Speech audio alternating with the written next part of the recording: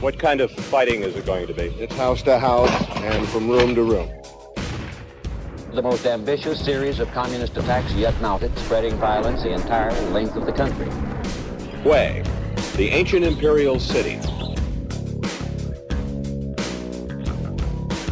We will prevail in Vietnam.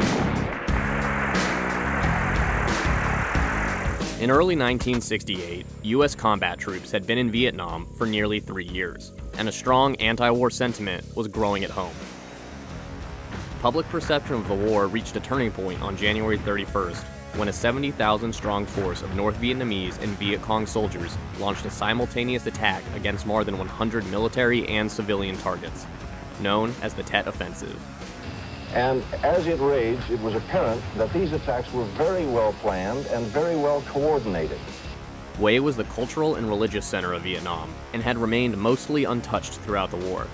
It is to Vietnamese what Old Boston is to Americans.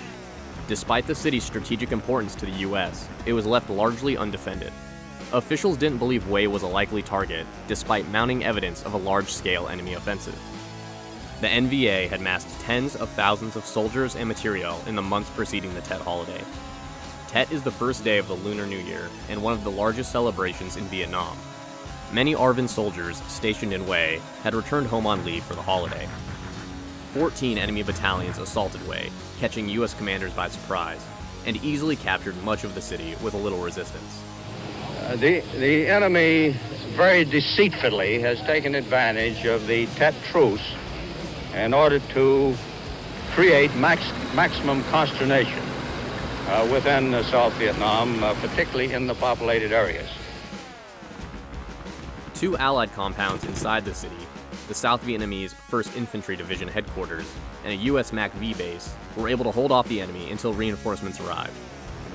It would now fall on Task Force X-Ray, composed of the Army's 3rd Brigade, 1st Cavalry Division, 2nd Brigade, 101st Airborne Division, and the 1st Battalion, 1st Marines, and 1st and 2nd Battalions, 5th Marines, to retake the city, along with the 1st ARVN Division.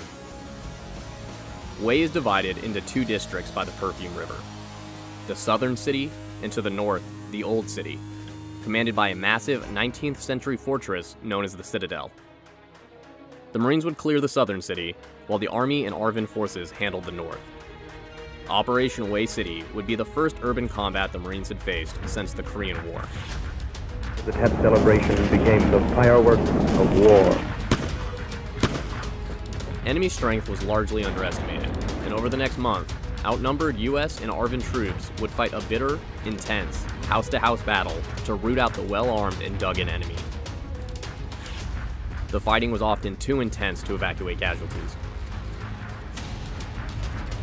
By February 10th, the southern city was in Marine hands, but the heavily fortified citadel remained under NVA control. Marines were sent north to join the fight.